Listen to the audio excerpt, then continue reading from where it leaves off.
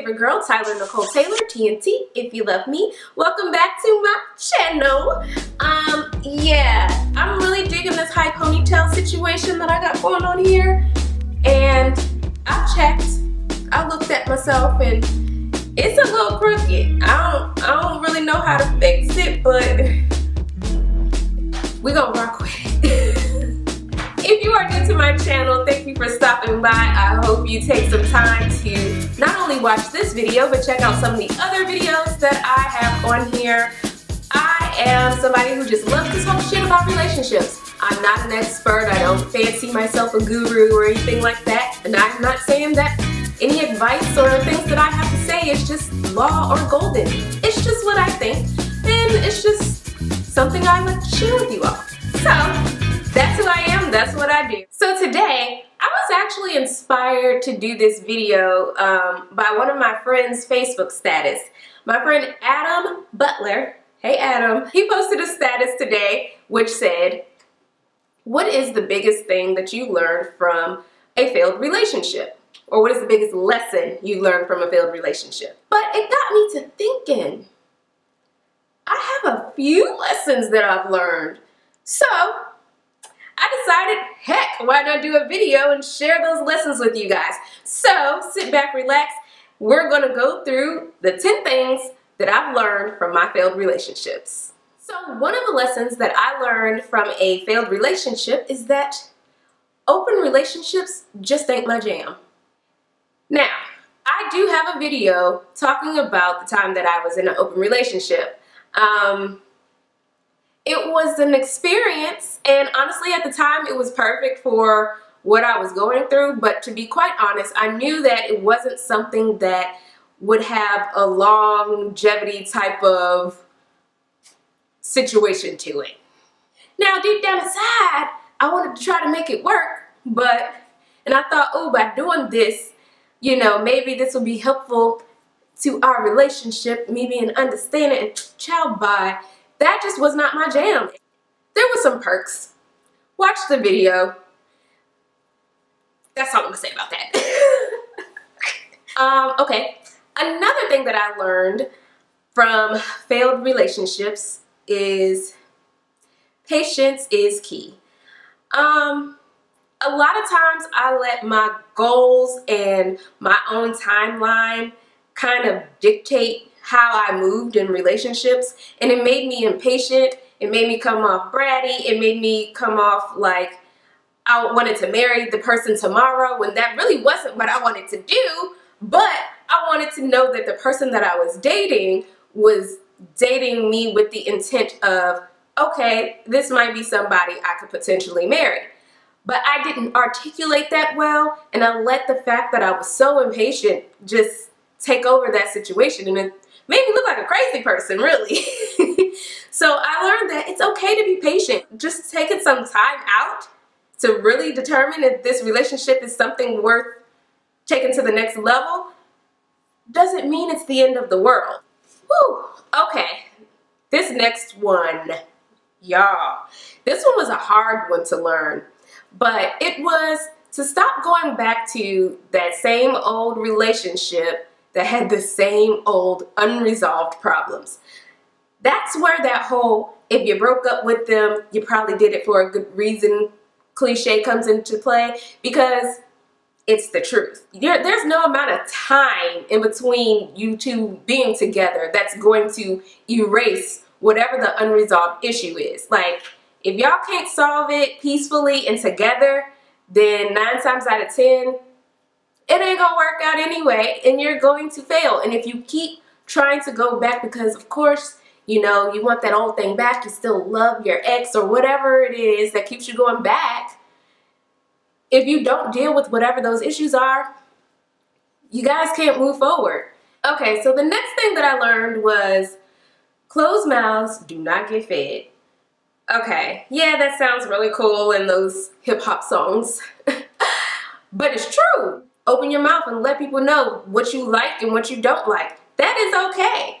I know a lot of times though we do get a little scared to do that because we're afraid that our expectations is going to scare people away. And honestly, I think it's okay to have expectations. Unrealistic expectations, not so much. But expectations, I mean, very simple. Like, you go to work, you do work, right? At the end of the week, don't you expect to get paid? Or at the end of your pay period, don't you expect to get your check? Well, when you're in a relationship, giving your time and giving of yourself to someone, and as they should be to you, you expect to be treated a certain way. There's nothing wrong with that. But if you don't voice what that is, they won't always know. Another thing that I learned from failed relationships is speak up for yourself. I used to think that I had to be, I hate this word, sassy when speaking up for myself, and that you don't necessarily have to do that. And I learned that the hard way, because when I was, being all about how I was speaking up for myself, it came off wrong. Like, that just comes off wrong, it reads wrong, like nobody wants to hear that. Nobody wants to even have to deal with you if you gotta be rolling your neck all the time when you're speaking up for yourself. It's just like, that gets exhausting dealing with that every single time. I'm just saying. Sometimes you gotta take it there. It just doesn't have to be every time. Because that didn't work out before with me rolling my neck and doing all that extra stuff and being extra when speaking up for myself, I ended up getting to a point where I stopped speaking up for myself, because it's like I didn't know what the middle was. So I completely stopped speaking up for myself. I just would try to always figure out a way to be flexible, figure out a way to just get around it, figure out a way to not have to address the problem. No, that don't work either. And I also had to learn that don't wait until the final straw to speak up for yourself. Address it when it happens. This next one is a doozy. I learned that there is power in the vulnerability of a woman. I have always been a very independent, strong person. I mean, even when I was a small little person, I was always very independent, always wanted to do things myself, always, okay? So that is my personality, true and blue. Trying to still be that person in relationships can be tricky, and a lot of times I think we have a tendency to think that in order to be a strong person, you don't show any signs of vulnerability, but that's absolutely incorrect. And I also think that as women, a lot of times we're afraid to tap into the vulnerability that is, specific to us as women. That ends up being a disadvantage when dealing with other people, because being vulnerable and showing who you are will really make people understand the way they treat you has its consequences, and how it affects not only you, but how it makes them feel. So I think it brings like a human aspect to you as a woman and your relationship. There's no rule that in order to be a strong, independent woman, you can't be vulnerable. That is not true. You absolutely can. I learned that I shouldn't fight my man like I'm a man. I shouldn't go toe-to-toe with him, matching his aggression. Why? Because I am a woman and I'm far more powerful than he is. That is why I had to learn how to tap into my superpower as a woman and fight like a woman, because women are smarter. And when I say smarter, we have a tendency to be a little more emotionally intelligent than men. Speak your piece without being just as aggressive as him.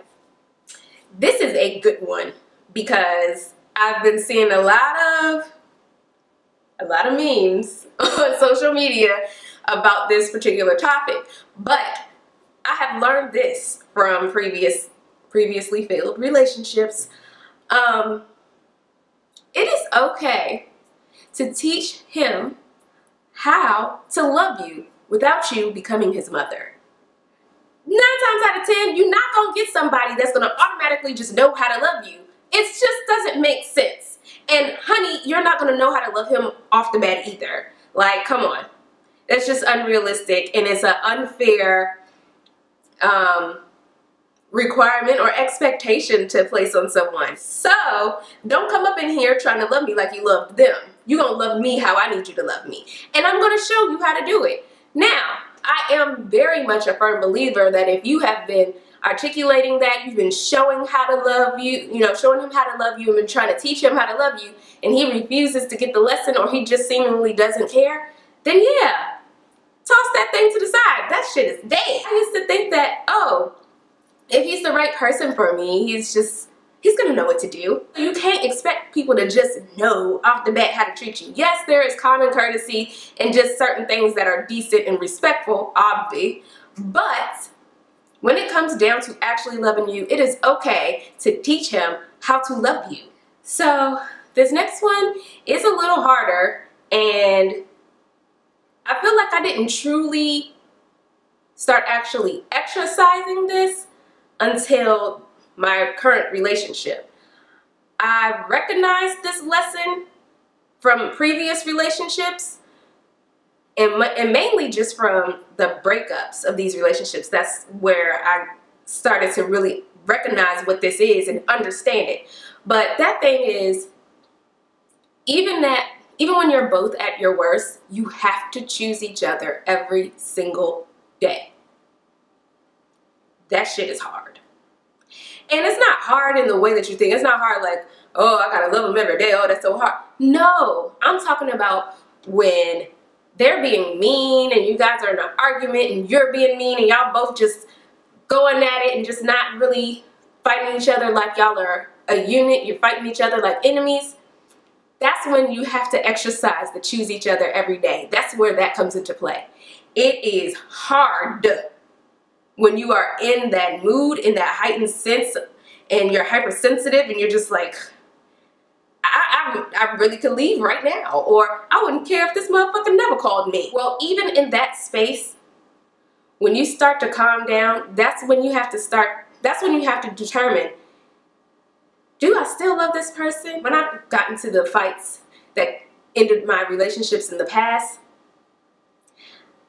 it felt like the separation from the guy and me happened so quickly. It was almost like they was waiting for one big fight so that they can get out of there. And that's what made me realize, dang, you actually wasn't rocking with me as much as you thought, or as much as I thought. I don't know who got bamboozled here, if it was you or if it was me or if it was both of us. What I do know is you damn sure wasn't rocking with me as hard as you thought, or as hard as I thought. So therefore, you been stopped choosing me and I didn't know it. This last one, it's the worst one, and it's the hardest, in my opinion, the hardest one to learn. And that is, no matter how much you love somebody, if y'all just are no good for each other, it will never work. It's so weird how I always came to that realization in my past relationships.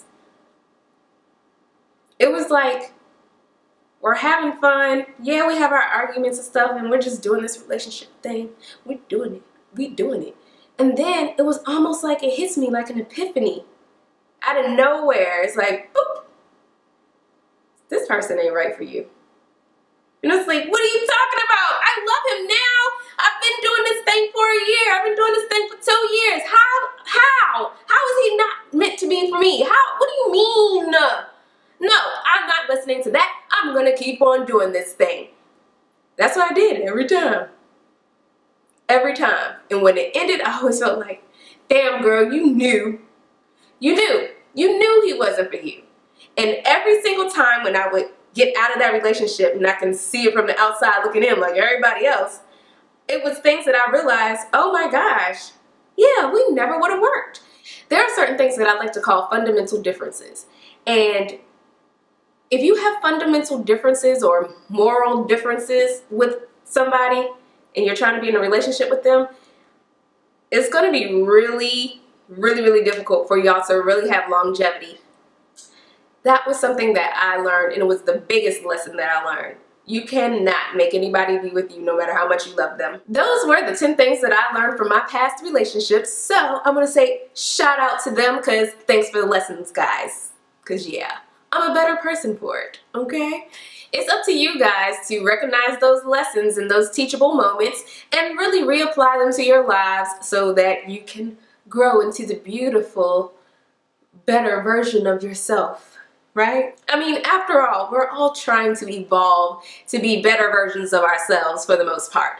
So, hopefully that helped you guys out. If you actually have experienced any of those things, go ahead and drop a comment below, let me know. If you have other lessons that you've learned that you want to share, drop it below. I want to know, what are some of the biggest lessons that you've learned from your past failed relationships? That is all for this video. If you stuck around to the very end, give this thing a big old thumbs up so I know that you stuck around. And if you like me, you can subscribe if you feel like it.